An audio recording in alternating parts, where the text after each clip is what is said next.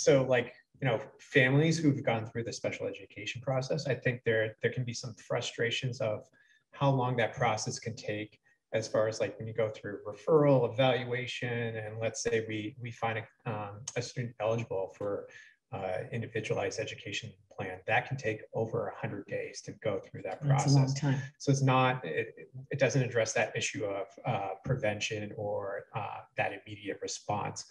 So the model that I've really and hopeful for in our district is going to start moving forward with planning the implementation of this is a model called multi-tiered systems of support. Just rolls off the tongue.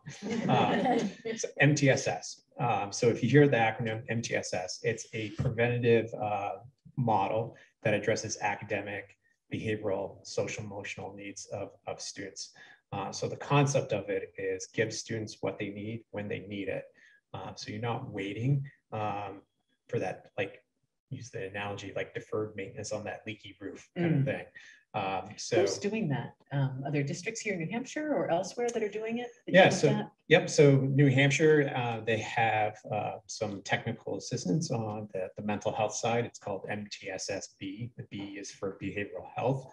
The model that we're particularly interested in is the Boston Public Schools have a great model that they've sort of put together over the years. They've kind of been the pioneers where they have those tiered or that continuum of supports and services at the academic, social skills, behavioral level. But they also have partnerships with like local community providers, university training programs, hospitals.